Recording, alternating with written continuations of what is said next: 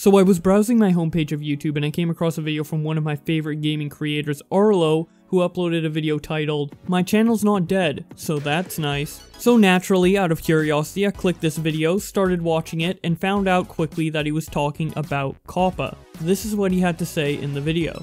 So I woke up on the morning of January the 1st, I walked to my computer, I turned it on, and I was pleased as punch to find that my channel was still there. And YouTube was still there too. Nothing had exploded or imploded or whatever. My channel had not been automatically marked as kids content, and my career was not effectively over. So that was good. So like the main information that was going around, all the scary stuff that was saying like, oh, anything colorful is gonna be considered for kids. Video games at all, anything that could appeal to kids. All that info, it wasn't in the law. Like, I know people who read the law all the way through. You even go to the FTC website, and none of that stuff is actually in there. But then you have some other people, you have these other YouTubers, and like the one guy, like some lawyer people, some actual lawyers are like, yeah, I read the law, and it's saying all that other, like all the stuff that we had been seeing. They were saying that it does reflect that. Is it possible that this info was in a draft of the law, but it wasn't in the law, or it's just something that they internally were sort of considering, even though it wasn't explicitly in the law? I really don't know. And it's really weird and really confusing. So the reason why there's so much confusion with this law and why you're hearing so many different things from so many different YouTubers and not all of it is accurate is because being a YouTuber, your job is to simplify information so people can consume it in a way that makes sense. Obviously, not every viewer is stupid or anything like that, but it's just the best way to have the broadest appeal with your videos. But the law is the exact opposite. It's very in-depth, very technical, and there's a lot of aspects to it. YouTube content and the law is basically polar opposites in terms of how their information within them is conveyed. And when YouTubers want to have the most attractive titles and thumbnails, it tends to lead to a lot of videos that are like, "I'm a lawyer, COPPA is going to destroy everything, click here to see how YouTube is going to die." And everything is just overblown, and on top of YouTubers actually believing the overblown and severe wording of these videos, you get some genuinely worried people such as Arlo, who thought his entire channel was going to get removed or severely hindered because of this new COPPA law. But there's a lot of YouTubers who don't take a similar approach to Arlo, where he asks questions to his audience and tries to form a discussion based around something he doesn't fully understand, but instead tries to pretend they understand it and uses their limited knowledge of COPPA to not only spread misinformation to their audience, but also critique other creators based on their violation, quote-unquote, of this law in their terms. I'm not accusing any of these people of being malicious, but they are wrong. And since I've been seeing so much misinformation in general being spread around YouTube about this law, I figured I'd make this video so people have a place where everything is summarized in a way where YouTubers and viewers can understand how the law is implemented into YouTube, how it affects YouTubers, what YouTubers should do about it, and what parts of it are relevant to bring up when critiquing other creators or just generally discussing the new policy. So by far, the biggest misconception I've seen when it comes to COPPA is that it's illegal now to advertise to children on YouTube. Y'all remember COPPA? You know, the thing where you're legally not allowed to target anybody under the age of 13 with ads anymore? This is 100% false. You've heard stuff similar to it because advertising to children on YouTube is related to COPPA, but it is not illegal to advertise to children. Let me explain. COPPA stands for the Child's Online Privacy Protection Act. This is a law that was first implemented back in April of 2000. It was created specifically for the internet, and it was to prevent companies from gathering data from children under the age of 13. This is why on every website you sign up for, it asks you if you're 13 plus. Because these websites are legally not allowed to gather your email, phone number, etc. if you were under the age of 13.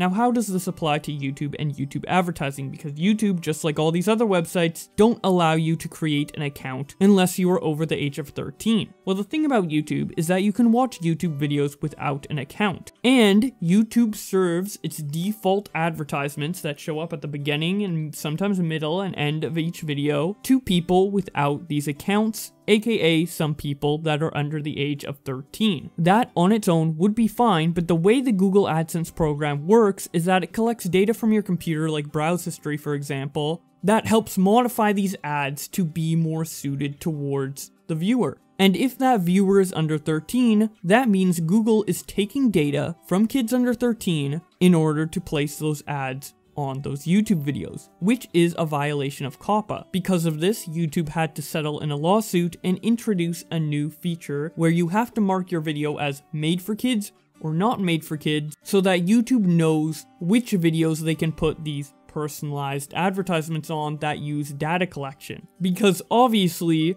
Google can't go out of their way to review every single video that's uploaded to YouTube in order to determine if it's made for kids or made not for kids in order to place their ads appropriately. And I guess they could make it so you have to have a YouTube account in order to view a YouTube video, but that would make them lose a lot more money than implementing this half-assed system. So this law has nothing to do with advertising to children and everything to do with data collection from children, which happens to be implemented in YouTube's default advertisement system. So if a YouTuber is promoting a product to a kid through the video itself and not an advertisement placed through YouTube's automatic advertisements, let's say like a sponsorship or whatever, that is completely legal. But a lot of YouTubers seem to not know this. They think that if you advertise to children at all on YouTube, it is a violation of COPPA, which is 100% incorrect. Now, what is a violation, not of COPPA, but of different laws, is to not check the content declaration box when putting a sponsorship onto your video. What this does is place a little pop-up in the bottom left corner of a video, which tells the audience if it includes a paid sponsorship or not. A lot of YouTubers don't do this, and personally, I don't really see it as a big deal if they don't, but I've seen other creators criticize content creators for not directly stating that they have a paid sponsorship in their video when it's extremely obvious, but those videos actually do have the little pop-up in the bottom left-hand corner, so they are abiding by the law with that disclosure. Whether it's morally correct or not to advertise to children with only that little pop-up in the bottom left-hand corner is up for debate, but they are definitely not doing anything that's illegal. I'd also like to mention that if you have ad block on, this pop-up doesn't show up at all because it's kind of implemented into YouTube's system as an ad for whatever reason.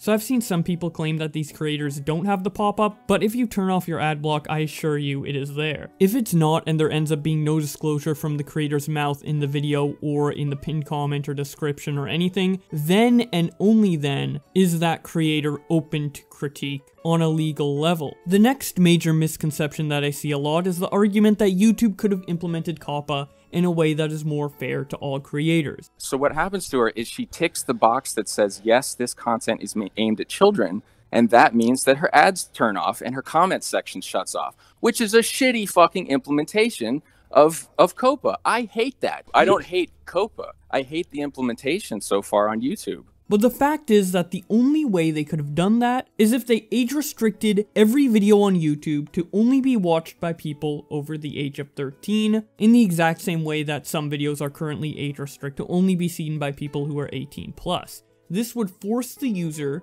to create an account and confirm that they are 13, and would make it impossible for you to watch a YouTube video without this account. By putting in this restriction, Google could continue to run ads on YouTube without worrying about people under the age of 13 having their data taken. The alternative to that is to just not take data at all when placing advertisements onto videos, but anyone who knows anything about online advertising knows that that's pretty much impossible. Unless YouTube only wants a very small handful of advertisers onto their website, this is not a viable option in the slightest. It would cause another adpocalypse, forcing everyone to make as much money as the typical demonetized video, which can range from about $0 to $1 per 30k views. It's really a crapshoot the amount of monetized views you can get on a demonetized video, or in proper terms, a video with limited ads, which basically means no ads, as I just explained. At that point, the only way YouTubers can make money is by YouTube Premium views, super chats, or channel membership. So basically, that's not going to happen. YouTube's not going to do that, and the way COPPA was implemented in our reality is pretty much the best and only way YouTube could implement COPPA into their platform while still making money and complying with the law. Everything that gets taken away from you if you mark your video for kids, such as comments, notification bell, end cards, etc., all relies on some sort of data collection. Believe it or not, Google actually collects a lot of data from you and implements it natively into a lot of their systems. You can actually download all the data that Google is collecting from you. I'll leave a link to that in the description below so you guys can actually see firsthand everything that Google uses data collection for, but it's pretty much their entire business model.